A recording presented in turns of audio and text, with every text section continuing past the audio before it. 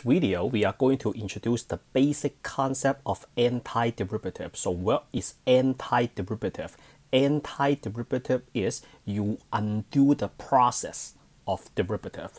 So you have made it to antiderivative. That means at this point you must be very familiar with all the differentiation formula.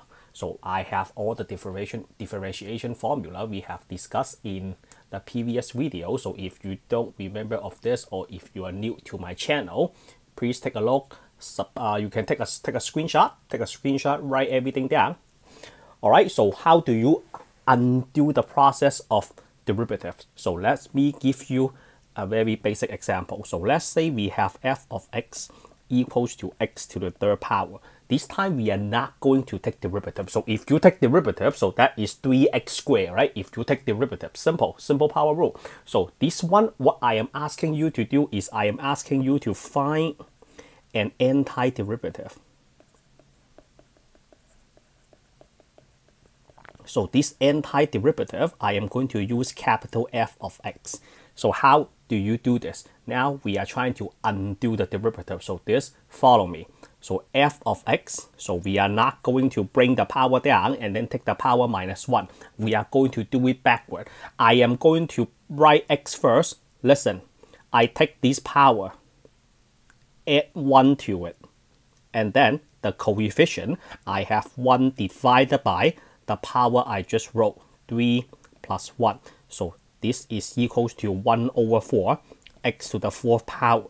That is equals to f of x. That is how we do antiderivative. I undo the process of derivative. How do I know this answer is right? Simple. Look at the capital F of x.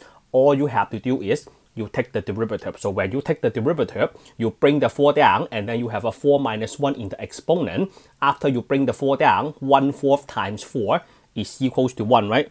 So f prime of x, you bring the 4 down, so that is a 4, and then x to the 4 minus 1 is 3, so you get your x to the third back. That is how you check your answer. But when you do antiderivative, find an antiderivative, I want you to do one more thing for me. This is very important. I need you to add c to it. So what is c? C is equals to a constant value. So what is a constant value? So I can have f of x equals to 1 over 4x to the 4th plus 2. So when you take the derivative, you still get x to the third, right? Because the derivative of 2 is equals to 0. So the 2, the 3, the 1,000, the pi, they are called a constant value. Constant value means there is no variable attached to it. And then how about the answer in the box? What is this called? This is called an antiderivative. What about the antiderivative?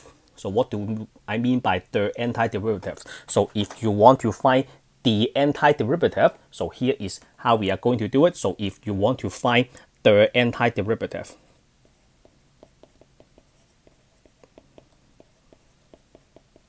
the antiderivative has another name that is called particular solution.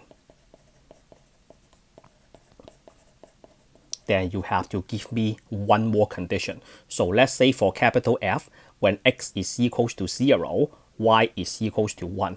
I am going to use this to find the constant c. So simply plug in 0. So you have f of 0 that equals to 1 over 4, 0 to the 4th power plus c that is equals to 1. So that means I have c equals to 1. So now I can find my particular solution. My particular solution is f of x equals to 1 over 4 x to the 4th plus 1. So this is called the antiderivative. All right, remember, there is no such thing as the antiderivative of a function as long as you haven't determined what the constant c is.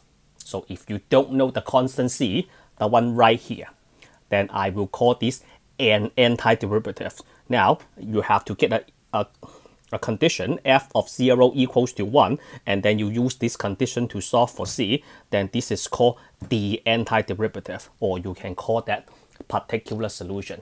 Before we move on to more example, let's practice a couple more antiderivative. So let's switch color for those. So let's say we have f of x.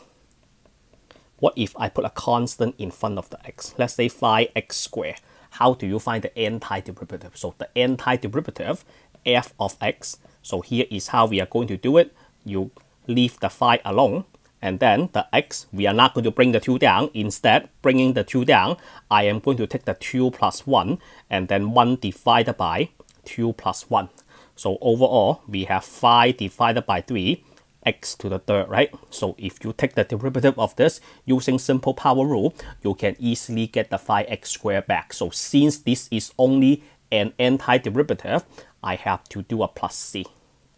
So this is my answer. What about f of x equals to e to the x? So the e to the x, the derivative of e to the x is still e to the x. And then the derivative, the antiderivative, f of x is just e to the x. So you take the derivative of this, you can get the e to the x back. But this is an antiderivative. I need to do a plus c. All right, how about this? F of x equals to cosine x.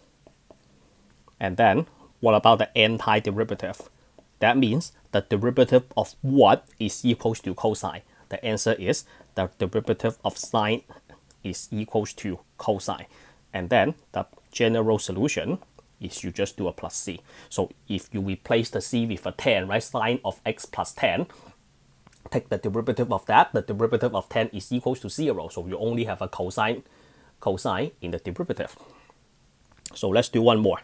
2 more. F of x that is equals to sine of x. What about the antiderivative? The antiderivative, now tell me, is this correct? Cosine of x plus c. Did I get this right? The answer is no. The derivative of cosine is equals to negative sine. Look at the f of x, the lowercase f. There is no negative in front of the sign, right? So that means there is a negative in there. So when you take the derivative of cosine, that generates a negative, right? In front of the sign, the negative and the negative becomes a positive. And then one more. F of x is equals to secant square x. And then what about this f of x? The derivative of what is equals to secant square? The answer is tangent x plus c. Now, you might want to ask me, hey, what if I have this? So this one, let's do it in a different color. So let's say we have f of x equals to, let's make this more interesting. Let's say we have e to the x squared plus 2. What about the antiderivative? To answer this question, we have to discuss the antiderivative in more detail. Antiderivative, so overall, the antiderivative, this process, antiderivative. In calculus, we call this process from here to here, from here to here. We call this process, now we use the word antiderivative. There is a word to describe the process. This word is called integration, which is the next branch in calculus that is called integral calculus. What we have done in right now and the previous video, they are called differential calculus. So integration is a huge branch in calculus. So regarding taking the antiderivative of the yellow function e to the x squared plus 2, you have to study more integration techniques. So this one, I will leave this one unanswered at this point because we are not going to get to that deep yet. So in the next video, what we are going to do is I am going to show you how to find the antiderivative, how to find an antiderivative of each of the following function. All right, I will see you all in the next video.